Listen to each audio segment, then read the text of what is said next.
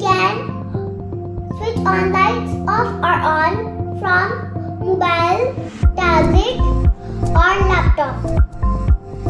Top floor light 1, top floor light 2, ground floor light 1, ground floor light 2.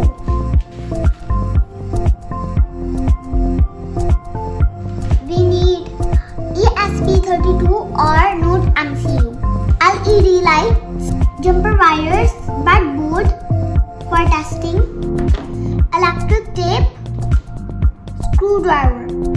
Now I'm going to show you how to do the programming.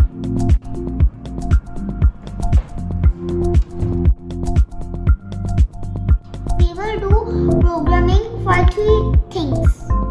Number 1, Node MCU. Number 2, database programming. Number 3, front-end programming. We will use Arduino for Node MCU. We will use SQL server for database. We will use HTML for front end.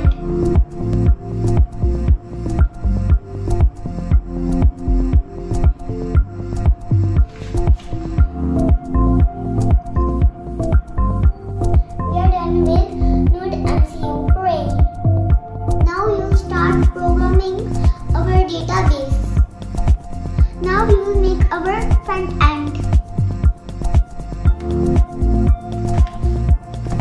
Here I have Node MCU